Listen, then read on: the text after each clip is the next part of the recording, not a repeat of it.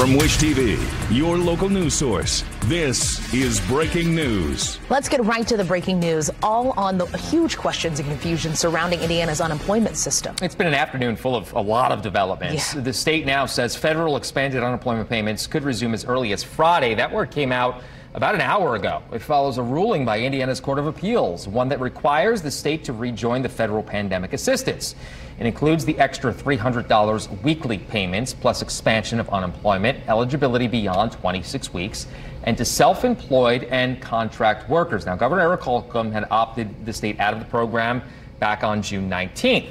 We also have a new statement from the governor's office saying, quote, "We acknowledge the Court of Appeals decision today. Notwithstanding, the Department of Workforce Development will continue to work with the U.S. Department of Labor on finalizing the pandemic unemployment insurance benefits to comply with the judge's order." And now we turn to I-Team 8 and a growing part of the unemployment crisis right here in Indiana. Hundreds of people say that the state has ordered them to repay thousands of dollars of unemployment benefits. But here's the thing, the state approved them to receive it. We've been telling you about this for the past 2 weeks, and we're putting our full I-Team 8 resources on this to demand answers and to demand solutions. Let's start tonight with I-Team 8's Richard Essex. Phil and Alexis, I want you to take a look at this stack of papers that we have here. There are more than 450 complaints that we've received about Indiana's unemployment system in just 48 hours. Nearly 200 of these are from people facing demands, like we have told you last week, to pay back thousands of dollars they already received to the state, even though they may have already been eligible to receive the money in the first place. Almost every single complaint sent to I-Team 8 over the weekend is one of heartbreaking struggle to survive. Cynthia Shipley is a contract dog groomer. The place she worked at permanently closed last fall. The state has ordered her to repay $11,000. She says she doesn't have the money and says her house is in foreclosure and money is running out. But once I pay my utilities and my phone bill to apply for jobs and whatnot, I'm broke. Of the 3 women we talked to today, all have orders to repay the state all or most of their pandemic unemployment benefits. One common theme in rejection is the state claims it did not receive proof of employment, even though nearly all of them say it was successfully uploaded on the state's website. Joanne Reffett is a school portrait photographer. Her company shut down during the pandemic. She has been ordered to repay nearly $4,000 of unemployment benefits. Our bosses said, okay, you're laid off for the pandemic, claim unemployment. So we did. And then after the fact, they came back to us and said, well, during this time frame, you guys shut down. Well, we don't shut down. But they still said we couldn't claim it. Gina Tomasello was a self-employed cleaner. She was approved for unemployment right from the beginning. Now the state has ordered her to repay close to $7,000, which she's already doing, $100 a month.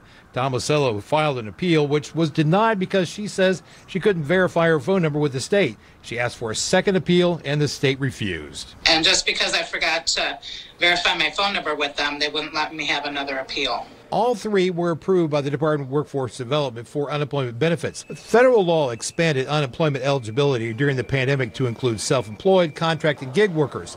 All 3 have depended on the federal and state unemployment benefits to keep the lights on, food on the table, and a roof over their head. We want direct answers to the questions about all this confusion, the documents on proof of employment, and about the appeals process for those that have been ordered to pay back the money.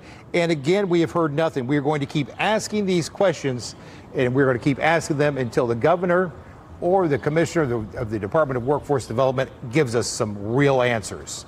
At the State House, Richard Essex, Wish TV, wishtv.com, and follow us on Facebook. Richard, thank you very much. More now in that story as we bring in News 8's Jasmine Miner. Jasmine, you've found one woman taking it on herself to help other families. Yeah, exactly. I mean, you heard a little bit from Richard there of just all the people making the mistakes or maybe missing something on those filings for the appeal process. That's what this woman is trying to help out with. Her name's Jennifer Glenn, and she's nothing special, but she says she's got no formal training in working in the unemployment system. She's just a mom of 2 who's had to file before and someone who's pretty good at doing research. Well, that research, along with the Giving Heart, has allowed her to reach over 7,000 people in need of unemployment help. She says she's mostly been helping people with their claims. She says if a claim has an issue, it won't be fixed until an investigator clears it. So she says the Indiana Department of Workforce Development currently has 16 issues listed on their COVID-19 frequently asked questions worksheet. The list that she created has about 47, all issues that could keep somebody from getting paid. I was doing all the legwork and having the claimant send the letter to the claims representatives, and then the claims representatives would clear the issue. I've had people tell me that they were on the brink of depression until I helped them, that they were on the verge of giving up until I gave them hope.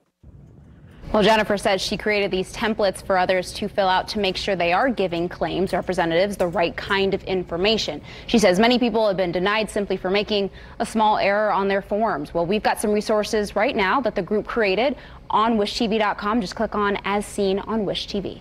I'm Jasmine Miner for Wish TV, WishTV.com, and don't forget to give us a follow on Facebook. Jasmine, thank you so much.